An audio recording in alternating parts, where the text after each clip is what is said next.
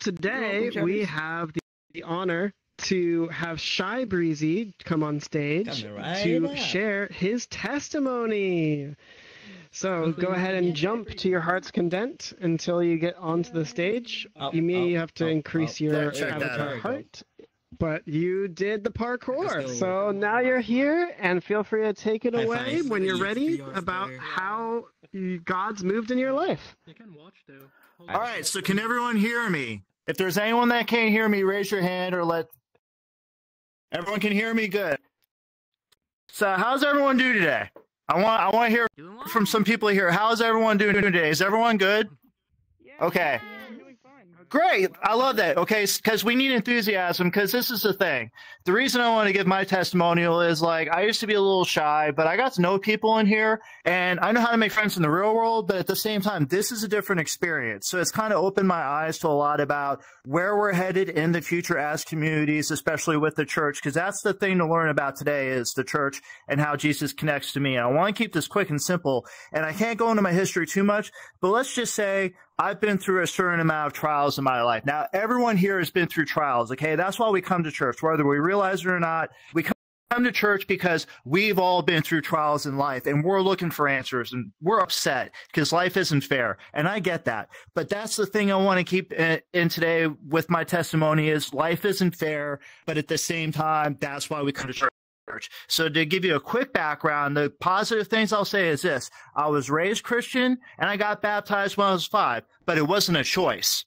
So when I was about 18 years old, a friend of mine started bringing me back to church, and I realized I wanted to make Jesus Christ a part of my life by choice, so I got baptized a second time. So if anyone feels that, you know, they need to reconnect with the Lord, believe it or not, it's weird, but baptism it feels different. It helps connect you to the Lord. So look into it sometime.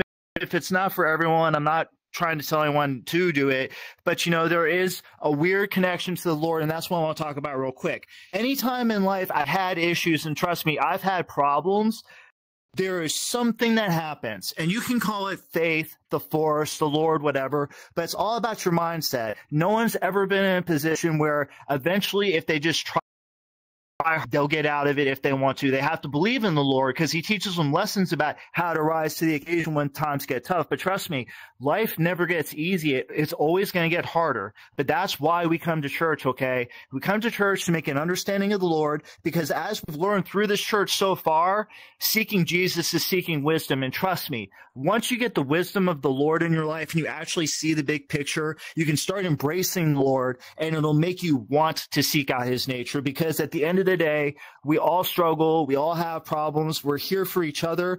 But at the same time, don't just use it for church. You have to understand that believing in the Lord means when you have a bad day or if things go wrong, that you're not alone, okay? No matter how bad things get, I know that sounds crazy, you're not alone. There are people in this world that care about you. But at the same time, you have to find the strength to accept that the Lord is teaching you lessons, okay?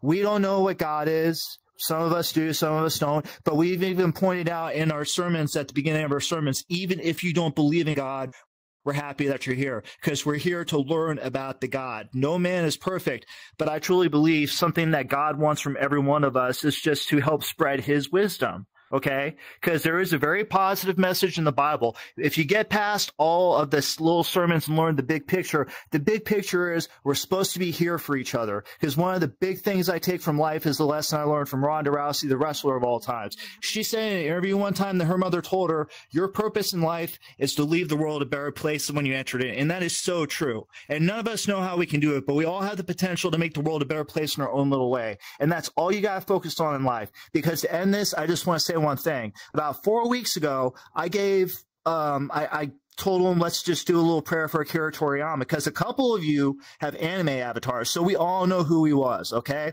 And whether you realize it or not, people were saddened by that. They may not have talked about it, but that man was an important part of their life. And I feel as me being a Christian, I use prayer as a way to let others know that you're not alone. And that's what we got to do because people come up to me and they still thank me for the prayer. And I tell them, don't thank me if you really feel, you know, that enlightened by what I said, find a way to do it for other people, because I gave you the gift of knowing love, and I want you to spread that to other people. That's what God wants. It's all about love and understanding and wisdom and trying to figure out how to make the world a better place than what it was when we entered it.